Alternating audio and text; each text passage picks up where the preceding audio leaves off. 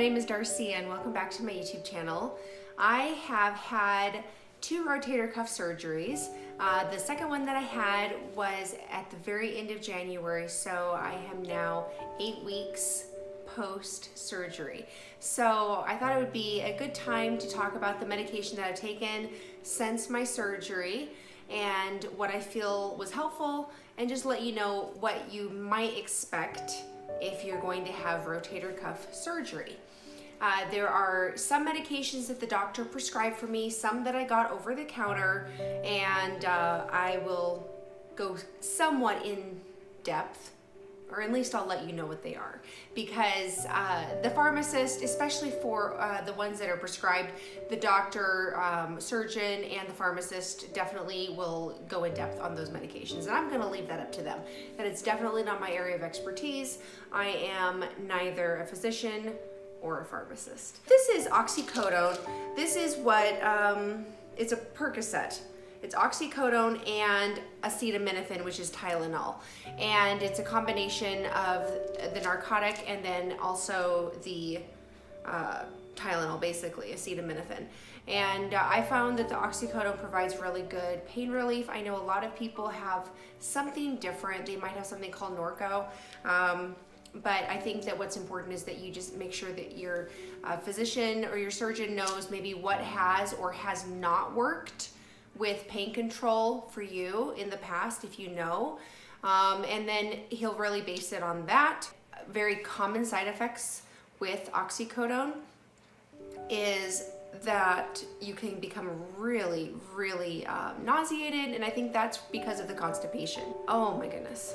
Just like the nausea and the constipation were so severe with both of my surgeries. They were so severe. I'll show you what I took with the constipation. I took this. This is docusate. What the active ingredient is docusate sodium. And it's just a stool softener. Took this as prescribed. This is Miralax, the generic for Miralax. So Miralax is gonna be the same active ingredients as this.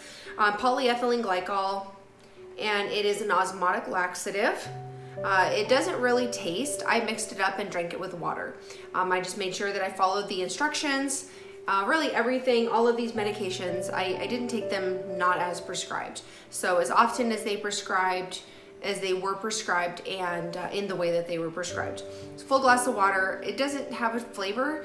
I found it to be kind of effective. It would like make me have like a lot of like stomach movement, but it never produced a bowel movement, which was the point.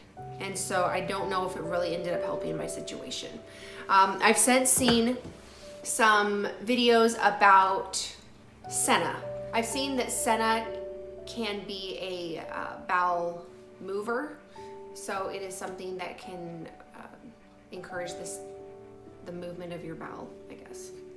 And so what these other ones did is they were a laxative or they were a stool softener, but they didn't actually encourage kind of just that movement in your bowel. So with the narcotic basically making my bowel completely stop, things were just backing up. So yeah, maybe the stool was soft, but it wasn't going anywhere. So that was kind of a sad thing. And so after many, many, many days of just so much discomfort, and I started weaning myself off of the Percocet, which was the narcotic, I decided to do this. This is the generic, but the same active ingredients as what's in a Fleet enema. This is what it looks like. It's already all in one, saline enema.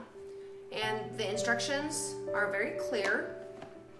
It is helpful to have somebody with you to help you, although you could do it alone. Probably don't leave your bathroom after you use this.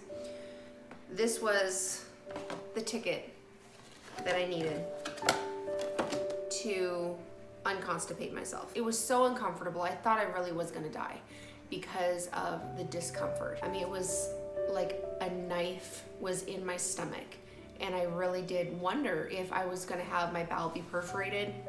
I mean, the pain was so intense. It didn't matter if I was taking the pain medicine for my shoulder, the pain in my stomach was so much greater than that. Then at that point, I decided that I was not going to take any more of the narcotic, and I switched to Tylenol and ibuprofen. This is meclizine, anti-nausea. It's compared to, it's a generic for Dramamine. This is ondansetron, which is a generic for Zofran, which is also an anti-nausea. That was prescribed to me. This is something that I don't think you can get over the counter. After I stopped taking the narcotic, I switched to over-the-counter ibuprofen and acetaminophen, which is Tylenol. What I did is that I took a dose of ibuprofen, also a dose of acetaminophen. I would guard against taking more than, they say more than 4 grams of Tylenol or acetaminophen a day. I would definitely say don't go to that limit. I would caution against that.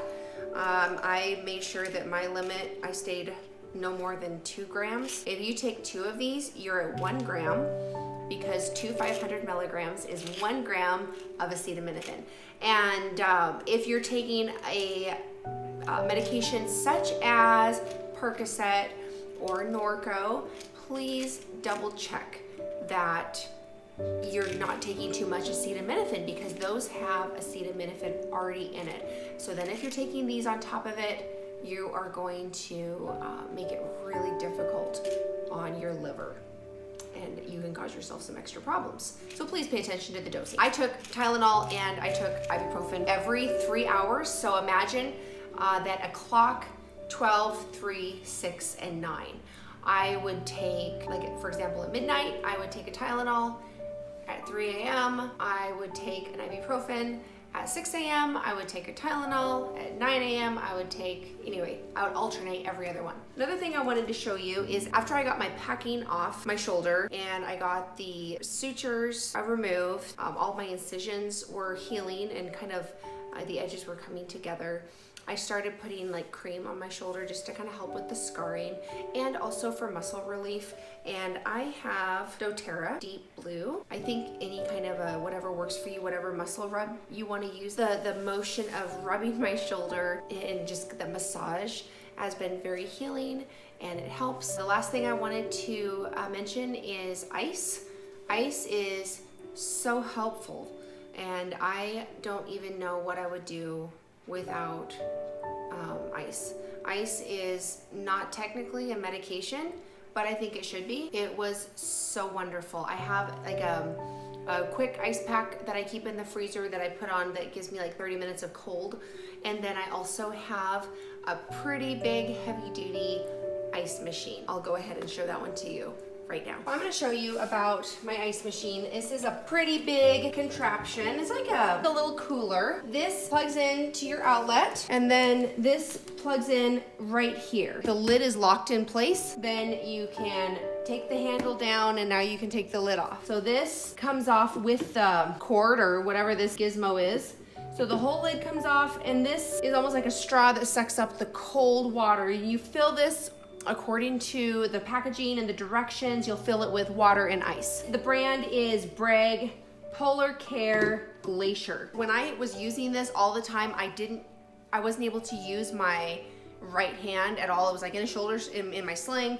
I could kind of use it, but I didn't have any strength in my arm.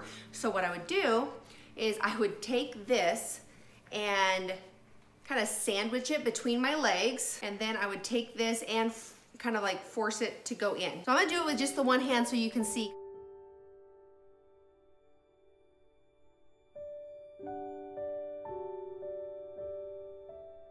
Good grief, this is hard.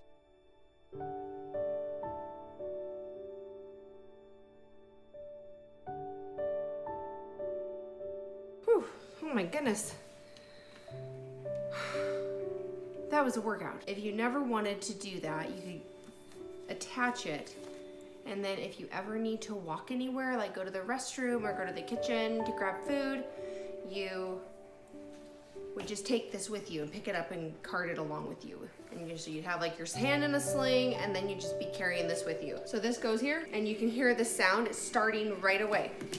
There's a dial, and it lets you know how cold you want it. So this is a shoulder attachment. It goes on your shoulder. You want it to go around your arm, and so there's attachment here. It'll go Then there's like a medium-sized one, and it even has a number on it, and it tells you where to attach it to. So there's a 3 here, I'm gonna attach it there. I'm gonna flip this over. I'm gonna reach underneath my arm. So as you can see, if you had a sling on, you would definitely want somebody to be there to help you. I would also recommend that you have somebody be with you for the first, I'd say 72 hours after surgery. So I'm reaching around my back, and this is where I got it wrong for a while. They have this really long band, and I was putting it over my shoulder where my sling was, and then as you can see, it's supposed to attach to this one, and look how much excess I have. So what I realized is that it's supposed to go around your rib cage and then come up here like this. Ta-da! So now you have, and you can adjust it and make it fit tighter by, like if you don't like how loose it is, you can make it go a little tighter and just really suck it to yourself. And then you go around, and this is constantly keeping your shoulder cold for hours. I mean, this lasts, I would put it on at nighttime, and it would last me almost all night long until morning, and I would just sleep with ice going to my shoulder.